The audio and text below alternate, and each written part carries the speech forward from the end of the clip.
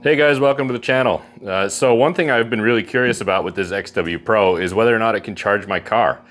I have a 2020 Chevy Bolt, and I've been hearing that it's a little bit more difficult to charge than some other cars. There's one guy specifically that has some older trace inverters, and he was able to charge, I think it was a Nissan Leaf, but his Bolt just would not charge off of that sine wave. So I've been really curious whether or not my XW can do it, so let's go see. So there's a lot of other stuff going on in the house right now. It looks like we're doing about 1.7 kW. I think the water heater's running, but we're pretty good state of charge, 61 volts. So let's go see if the car will charge. All right, so I have a level 1 over here, and over here I got a level 2. So let's see what happens.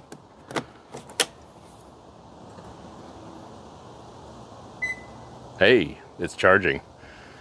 It looks like we're up to 2.7 kW. We were down to about 1.5. So it's 12 to 1300 watts, which is about right for level 1. All right, so the one I'm really excited about is the level 2 charger.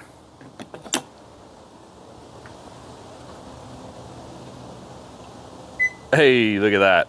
It works. That's awesome. So yeah, I'm charging off my battery.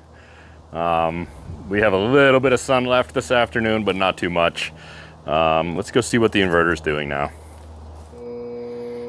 Okay, so it looks like we're at 5.5 kW. I believe the water heater's going as well. Battery's at 60.4 volts. Ooh, something else just kicked on.